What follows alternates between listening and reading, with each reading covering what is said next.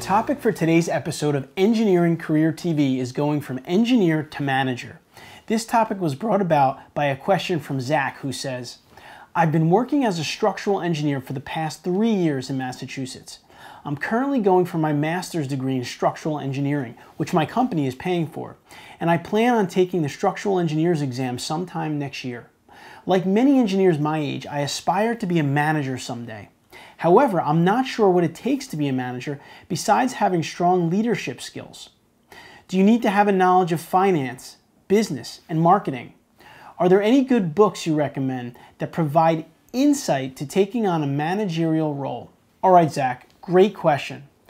And the answer to your question is yes, yes, and yes. You definitely need to have a good understanding of finance, business, and marketing if you're going to become a successful engineering manager. The question is, how do you really learn about these things? I could give you a couple of books, but it goes way beyond just reading books. One of the things that you'll need to focus on is business development, which is essentially bringing in new business to your engineering company. Business development is probably one of the most important skill sets for going from engineer to manager successfully. Most engineering CEOs are looking for engineers that can do the work, but then sell the work. We've referred to them as seller doers through our previous podcast episodes. What you could do is go to engineeringcareercoach.com and click on the Start Here button and click the Business Development category. You'll be able to get a lot of help on that topic there. We also did a Seller Doer series on the Civil Engineering podcast recently. But just to give you some more thought here in this episode, what I would do is, first of all, from the management side of things, I recommend a great book called The 1 Minute Manager. What the book helped me to do was delegate, because quite frankly, Zach, one of the biggest challenges of engineers progressing is the letting go of the technical tasks. You can't learn about the business side of engineering unless you have time to, which means you're going to have to get comfortable in letting go and becoming a more productive manager.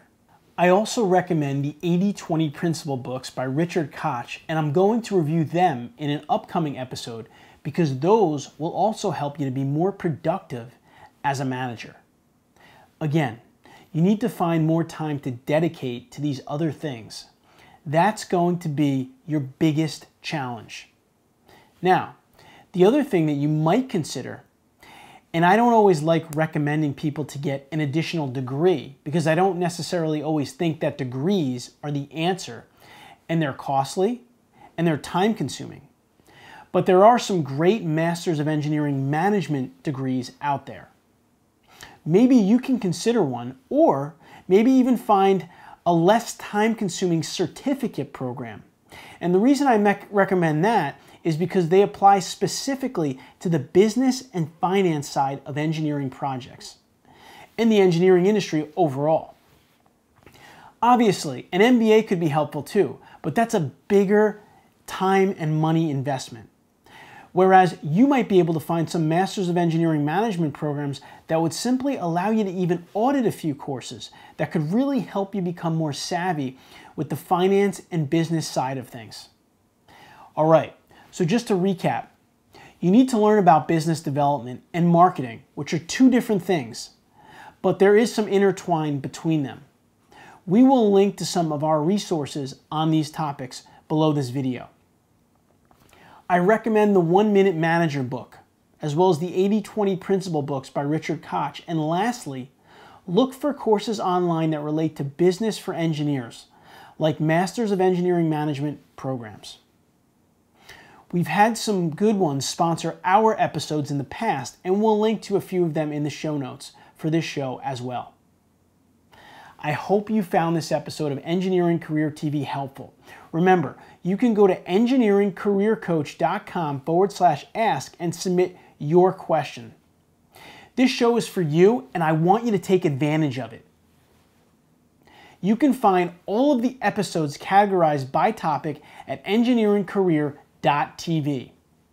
If you would like to discuss issues like this and other engineering career goals and challenges, I recommend you join the Engineering Mastermind, an online support community that we have created for engineers at theengineeringmastermind.com. For the price, you can't get more specific, targeted engineering career advice and assistance.